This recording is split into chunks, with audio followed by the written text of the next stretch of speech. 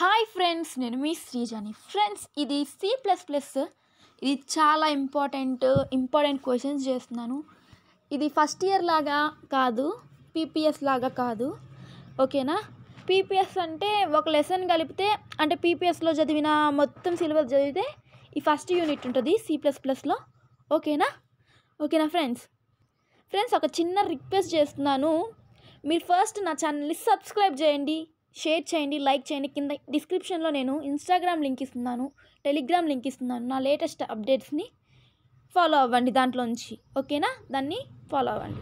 Okay friends, first మనం టాపిక్లో వస్తే ప్రోగ్రామింగ్ పారాడిగ్మ్స్ గురించి చెప్తున్నాను, వినండి, ఓకేనా? ఇక్కడ చూడండి ఒకసారి. ప్రోగ్రామింగ్ పారాడిగ్మ్స్ అంటే ఏంటివి? ప్రోగ్రామింగ్ పారాడిగ్మ్స్ చూడండి. ప్రోగ్రామింగ్ పారాడిగ్మ్స్ అంటే ఇవి దేనికి ఉపయోగపడతాయి? మనం ఫస్ట్ నేను చదువుతాను, తర్వాత ఎక్స్ప్లెయిన్ చేస్తాను. Paradigms can also be termed as major to solve the problems some tasks. మనము దేనికి ఉపయోగపడిద్ది అసలుకి ప్రోగ్రామింగ్ పారాడిగ్మ్స్? ప్రాబ్లమ్స్ని సాల్వ్ చేయటానికి. ఎక్కడ సాల్వ్ చేయటానికి? ప్రోగ్రామింగ్లో, ఒక C++ లాంగ్వేజ్లో ఒక టాస్క్ని పర్ఫామ్ చేయాలి. లైక్ ప్రోగ్రాంలో A = 10 ఇచ్చాము, B = 20 ఇచ్చాము. అప్పుడు A+B ఎంత, C = A+B ఎంత అంటే మనకి ఏమొచ్చింది అక్కడ? 10 + 20 ఎంత? 30. అలాగా ఒక టాస్క్ని పర్ఫామ్ చేయటమే ఇది ప్రోగ్రామింగ్ పారాడిగ్మ్ అని అంటారు. ప్రోగ్రామింగ్ పారాడిగ్మ్స్లో ఏముంది? Programming language access into 2 parts ఉంటాయి. ఆ 2 పార్ట్స్ ఏంటివి? ఒకటేమో ఇంపరేటివ్, ఇంకోటేమో డిక్లరేటివ్, ఓకేనా? ఇంపరేటివ్ పారాడిగ్మ్స్లో ఇంకా 2 టైప్స్ ఉంటాయి. ఓకే, ఇది అర్థమైందా? Procedure and object oriented programming paradigm 2 ఉంటాయి ఇంపరేటివ్లో. డిక్లరేటివ్లో ఏమో functional and logical programming paradigms ఇంకా 2 ఉంటాయి, ఓకేనా? ఎక్స్ప్లెయిన్ చేస్తాను. ఈ ఫ్లో చార్ట్ చూడండి ఒక్కసారి. ఆ ఫ్లో చార్ట్లో ఏం కనపడుతుంది? ఇదేంటిది? Programming paradigm. ఇదేంటిది? Imperative paradigm. ఇది డిక్లరేటివ్ పారాడిగ్మ్. ఫస్ట్ మనకి ప్రోగ్రామింగ్ పారాడిగ్మ్లో ఎన్ని టైప్స్ ఉన్నాయి? ఇంపరేటివ్ అండ్ డిక్లరేటివ్ ఉంది. ఇప్పుడు మళ్ళీ దీన్ని సబ్ పార్ట్స్ చేస్తే ఎంత ఉంటాయి? ఇంపరేటివ్ దాంట్లో ఎన్ని ఉన్నాయి? 2 ఉన్నాయి. ఒకటేమో ప్రొసీజరల్ పారాడిగ్మ్, ఇంకోటేమో ఆబ్జెక్ట్ ఓరియంటెడ్ పారాడిగ్మ్, ఓకేనా? డిక్లరేటివ్ పారాడిగ్మ్లో ఏమున్నాయి? Functional paradigm, logical paradigm. Okay, అర్థమైందా? ఇది ఓకేనా? దీంట్లో 2 ఫస్ట్ ఏమో సబ్ అయింది, ఇంపరేటివ్ అండ్ డిక్లరేటివ్. మళ్ళీ ఇంపరేటివ్ 2 ఉన్నాయి. అవేంటివి? Procedural and object. మళ్ళీ ఇంకోటి ఏంటి? డిక్లరేటివ్లో ఇంకా 2 టైప్స్ ఉన్నాయి. ఒకటేమో ఫంక్షనల్, ఇంకోటేమో లాజికల్ ప్రోగ్రామింగ్ ఉంది, పారాడిగ్మ్ ఉంది, ఓకేనా? అర్థమైందా? ఫస్ట్ మనము ప్రోగ్రామింగ్ పారాడిగ్మ్స్ గురించి చూసాము. ఇక్కడ నేను చెప్పాను మీనింగ్.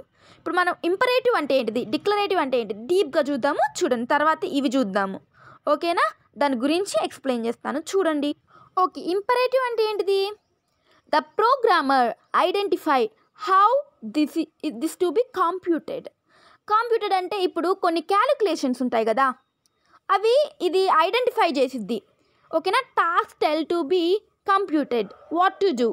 మనకి ఈ ఇంపరేటివ్ ప్రోగ్రామింగ్ పారాడిగ్మ్ యూజ్ చేసి మనం ఏం చేయగలమంటే, ఇప్పుడు అర్థమెటిక్ అనుకోండి, అర్థమెటిక్ క్యాలిక్యులేషన్స్ చేసిద్ది.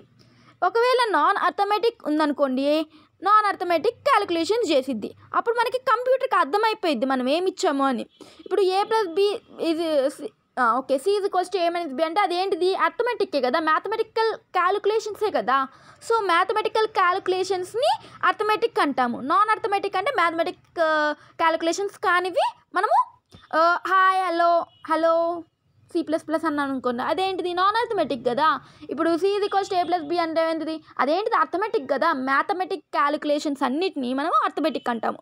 అలాంటివి క్యాలిక్యులేషన్స్ని ఉపయోగపడేదాన్ని ఇంపరేటివ్ పారాడిగ్మ్ అంటాము, ఓకేనా ఫ్రెండ్స్? నెక్స్ట్ ఏంటిది? ఇంపరేటివ్ అయిపోయింది. ఇంపరేటివ్లో నెక్స్ట్ డిక్లరేటివ్ చూద్దాం, తర్వాత దీని సబ్బి చూద్దాం, ఓకేనా?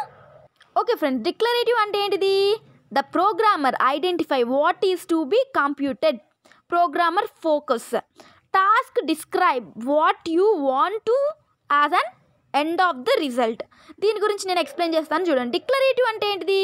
ఇప్పుడు ప్రోగ్రామర్ ఎవరైతే మనం యూజర్ అంటే నేను ఒక ప్రోగ్రామ్ని టైప్ చేయాలి. ఆ ప్రోగ్రాంలో మనకి ఇప్పుడు మధ్యలో టాస్క్స్ ఇస్తాము. ఏమేమి టాస్క్ ఇస్తాము? ఏదైనా ఒక హలో వరల్డ్ అని ఒక టాస్క్ ఇచ్చాం. మనకి ఎండ్ ఆఫ్ ద రిజల్ట్ ఏం రావాలి మనమే ఆలోచిస్తాము. ఓకేనా?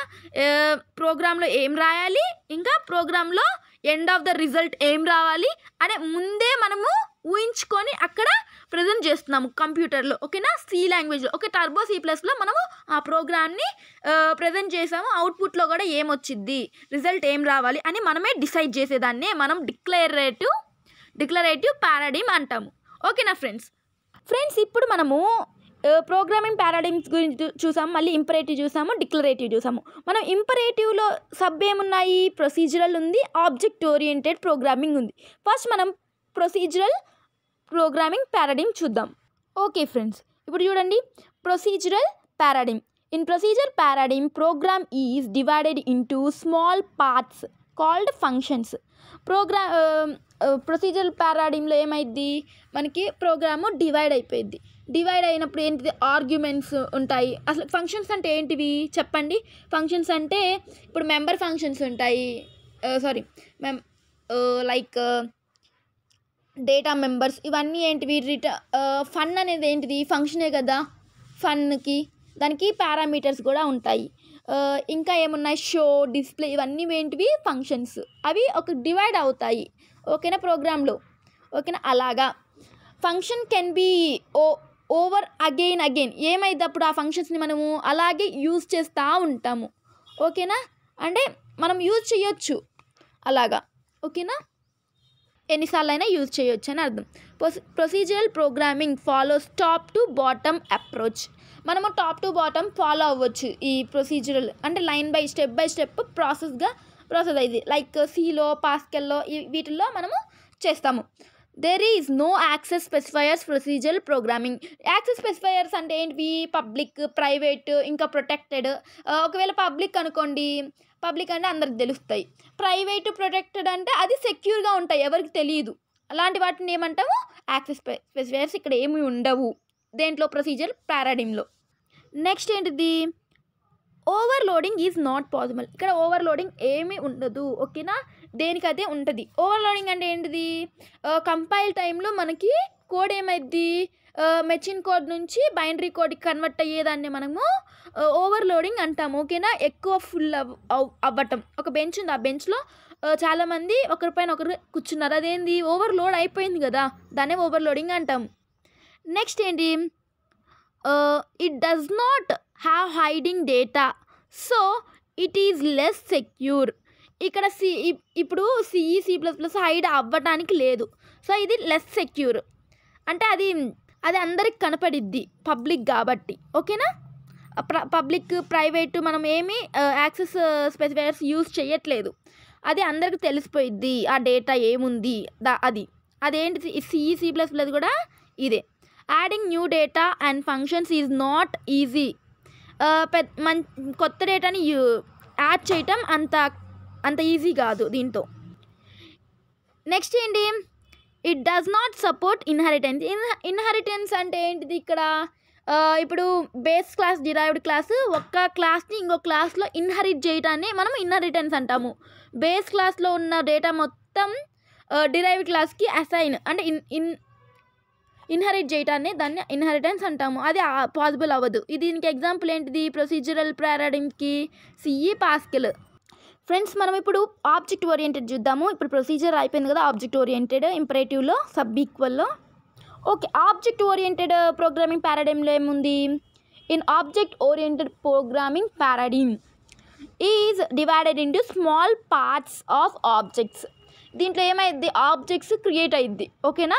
ఈ ఆబ్జెక్ట్ ఓరియంటెడ్ ప్రోగ్రామింగ్లో. ఓకేనా? ఆబ్జెక్ట్ ఓరియంటెడ్ ప్రోగ్రామింగ్ అంటే ఇదే మనం ఇప్పుడు చదివేదే. ఊప్స్ అంటాం షార్ట్కట్లో. ఓకేనా? దీంట్లో మనకి ఏముంటాయి? ప్రైవేట్ ఉంటుంది, పబ్లిక్ ఉంటాయి, అన్నీ ఉంటాయి దీంట్లో ఈ ఆబ్జెక్ట్ ఓరియంటెడ్లో. ఓకేనా? చూడండి ఒకసారి. ఆబ్జెక్ట్ ఓరియంటెడ్ ఇది ఫాలోస్ బాటమ్ టు టాప్. కింద నుంచి ఫాలో అయ్యింది, ఎందుకంటే కింద ఆబ్జెక్ట్ క్రియేట్ చేస్తాం కదా మనము, అంటే ఇంటూ మెయిన్, వాయిడ్ మెయిన్ ఇలాగా దాంట్లో ఏం క్రియేట్ చేస్తాము మనము, ఆబ్జెక్ట్ క్రియేట్ చేస్తాము. బాటమ్ టు టాప్ వచ్చింది మనకి ప్రోగ్రామ్. అలా ఐడెంటిఫై చేసిద్ది మనకి C++లో. ఓకేనా friends. There is access specifiers. ఏంటంటే ప్రైవేట్, పబ్లిక్, ప్రొటెక్టెడ్. ఇప్పుడు దాకా నేను ఫస్ట్ స్టార్టింగ్లో చెప్పాను కదా ప్రైవేట్ అంటే ఏంటిది, పబ్లిక్ అంటే ఏంటిదని. అదే ఇవి యాక్సెస్ స్పెసిఫైయర్స్ అంటే అవే ప్రైవేట్లో, పబ్లిక్లో ఉంచటమే. అవే దాంట్లో ఏముంటాయి, డేటా టైప్స్లో ఉన్న వేరియబుల్స్ని అక్కడ ఉంచుతాం మనం ప్రైవేట్లో. ఓకేనా. ఓవర్లోడింగ్ అంటే ఇక్కడ మనం ఏం యూజ్ చేస్తాము, రన్ టైంలో మనం ఏం చేస్తాము, ప్రోగ్రామ్ని ఓవర్లోడ్ చేస్తాము. అంటే ఒక బెంచ్లో ఇంకా చాలామంది వచ్చారని కింద పడుతున్నారు, దాన్నే మనము ఓవర్లోడింగ్ అంటాము. ఓకేనా friends. Next, it has hiding data so it is more secure. ఈ హైడింగ్ అంటే దాచిద్ది డేటాని. ఇప్పుడు యాష్ ఇంక్లూడ్ ఐఓ స్ట్రీమ్ ఉందనుకోండి, ఐఓ స్ట్రీమ్లో ఏముంటుంది మనకి ఇక్కడ, హైడ్ చేస్తుంది.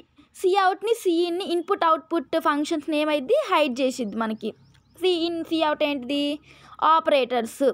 ఆపరేటర్స్లో ఏంటివి, అది ఇన్సర్షన్, ఎక్స్ ఉంటాయి. ఓకేనా.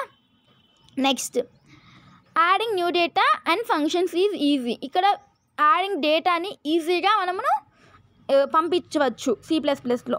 ఇట్ నీడ్ మోర్ మెమొరీ, చాలా మెమొరీ యూజ్ అయ్యిద్ది. ఓకేనా. ప్రొసీజర్లో లెస్ మెమొరీ ఉంటుంది, దీంట్లో చాలా ఉంటుంది. ఇట్ సపోజ్ ఇన్హెరిటెన్స్ అంటే నేను ఆల్రెడీ చెప్పాను, ఒక క్లాస్లోది ఇంకొక క్లాస్కి ఇన్హెరిట్ చేయటమే దీన్ని అంటాము ఇన్హెరిటెన్స్. ఇట్ సపోజ్ C++లో ఇంకా జావాలో యూజ్ చేస్తాము ఈ ఊప్స్ కాన్సెప్ట్. ఫ్రెండ్స్, ఇప్పుడు దాకా మనం ఇవన్నీ చూసాము. ఇప్పుడు డిక్లరేటివ్లో సబ్ ఏమున్నాయి, functional paradigm ఉంటేమో logical paradigm. First functional paradigm గురించి చూడండి. ఫంక్షనల్ పారాడిమ్ అంటే ఏంటివి, ఫస్ట్ దీని తర్వాత ఇది చూద్దామా. ఓకే, లాజికల్ పారాడిమ్ అంటే ఏంటో దాని గురించి చూద్దాం. ఫస్ట్ లాజిక్ అంటే లాజికల్గా ఆలోచించడాన్నే లాజిక్ అంటాము. ఓకేనా. It's totally based on the formal logic problems, Pascal's series, puzzles. ఓకేనా. పజిల్స్లో ఏముంటాయి, మనము ఆలోచించాలి లాజిక్గా. అలాగే ఇది కూడా మనము ఆలోచించి చెయ్యాలి లాజికల్గా ప్రోగ్రామ్.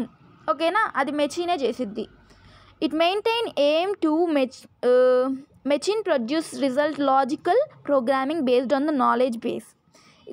ఇది మెషినే ప్రొడ్యూస్ చేసిద్ది. మనం ఏం ఎంటర్ చేసాం దాన్ని నాలెడ్జ్ బేస్తో లాజిక్గా ఎంట్రీ చేస్తే అది మెషినే ప్రొడ్యూస్ చేసిద్ది రిజల్ట్.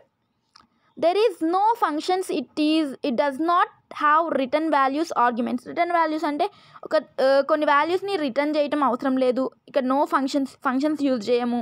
లైక్ ఇంట్ ఫన్ అలాగా ఫంక్షన్స్ని యూజ్ చేయము. ఫంక్షన్కి పారామీటర్స్, ఆర్గ్యుమెంట్స్ ఏమీ ఉండవు. ఓకేనా, అర్థమైందా. Testing the code is more difficult to compare to functional programming. ఇక్కడ టెస్ట్ చేయడమే, ఇప్పుడు కోడ్ని టెస్ట్ చేయడం చాలా కష్టం. ఇప్పుడు లాజికల్గా ఆలోచించడమే ఇక్కడ మెయిన్. అక్కడ టెస్టింగ్గా ఏమి ఉండవు. ఓకేనా, ఇక్కడ డిఫికల్ట్గా ఉంటుంది. It is useful to support the logical programming paradigm. ఇది దేనికి సపోర్ట్ చేసిద్ది, ప్రొలాగ్, డేటాలాగ్, ఈ ప్రోగ్రామింగ్ లాంగ్వేజెస్కి మనము ఈ లాజికల్ ప్రోగ్రామింగ్ పారాడిమ్ని యూజ్ చేస్తాము. ఓకేనా, ఇది logical programming paradigm. Functional programming paradigm, it is totally based on the functions like return and arguments. ఇది దేంట్లో ఫంక్షన్స్లోనే డిపెండ్ అయిపోయింది. లైక్ ఫంక్షన్స్ అంటే ఏంటిది, ఇందాకే చెప్పాను కదా నేను ఫంక్షన్స్ అంటే ఏంటి అని. వాయిడ్ డిస్ప్లే, ఇంట్ main, class demo, void demo, ఇవన్నీ ఏంటివమ్మా, ఇవే ఫంక్షన్స్. ఓకే, నెక్స్ట్ ఏంటి, అవి functions. Okay, it main aim to reduce the side effects of knowledge base not available separately software code, then reduce side effects. ఇది functional ప్రోగ్రామింగ్లో main ఇదేంటి, side effects రాకుండా చూసుకుంటుందంట. ఏ ప్రోగ్రామ్ని wrong పోకుండా చూసిద్ది. ఈ ఫంక్షన్స్ యూజ్ చేయటం వల్ల చాలా ప్రాబ్లమ్స్, అంటే దాంట్లో ఏం కోడ్ రాంగ్ పోకుండా కరెక్ట్గా వచ్చిద్ది. Next, there is functions, it have return types and arguments. Return types అంటే ఏంటిది, ఆర్గ్యుమెంట్స్ ఏంటిది. ఫంక్షన్కి ఇప్పుడు ఫన్ అనే కీవర్డ్కి మనకి ఫంక్షన్కి ఏముంటాయి, పారామీటర్స్ ఉంటాయి, దాని లోపల ఆర్గ్యుమెంట్స్ ఉంటాయి, రిటర్న్ టైప్స్, ఇవన్నిటిని ఏమంటాం మనము దీంట్లో ఫంక్షన్లో ఉండేది గురించి చెప్పాను ఇప్పుడు దాకా. ఓకేనా ఫ్రెండ్స్. ఇప్పుడు టెస్టింగ్ ఈజ్ మచ్ ఈజియర్. ఇక్కడ టెస్టింగ్ చేయడానికి ఈజీగా ఉంటుంది. దేంతో కంపేర్ చేస్తే, దీంతో కంపేర్ చేస్తే మనకి టెస్టింగ్ చాలా ఈజీగా ఉంటుంది. ఎందుకంటే ఇక్కడ చాలా ఫంక్షన్స్ ఉంటాయి కదా, దాంట్లో ఏమైనా పారామీటర్స్లో రాసుకోవచ్చు. సో ఈజీగా ఉంటుంది మనకి ఏ టాస్క్ చేయాలన్నా కానీ. It is useful to support the functional programming paradigm like Python, Java script, ఇవన్నీ ఏంటివి మనము దీనికి యూజ్ అయ్యిద్ది. ఫంక్షనల్ ప్రోగ్రామింగ్ పారాడిగ్మ్కి యూజ్ అయ్యిద్ది. ఈజీగా ఉంటుంది స్టెప్స్ కూడా పైథాన్లో, జావాలో. ఓకేనా ఫ్రెండ్స్. ఇప్పుడు మీకు అర్థమైంది అనుకుంటున్నాను. ఒకసారి చిన్న రిక్వెస్ట్ చేస్తున్నాను, ప్లీజ్ సబ్స్క్రైబ్ చేయండి, లైక్ చేయండి, షేర్ చేయండి. మీ ఫ్రెండ్స్కి కూడా చాలా యూజ్ అయిపోయింది. ఇంకా నా కింద డిస్క్రిప్షన్లో ఇన్స్టాగ్రామ్ లింక్ ఇస్తున్నాము, ఇంకా టెలిగ్రామ్ లింక్ ఇస్తున్నాము. లేటెస్ట్ అప్డేట్స్ని తెలుసుకోండి. ఓకేనా friends. Thanks friends watching my video. If you like this video, please like, share and subscribe.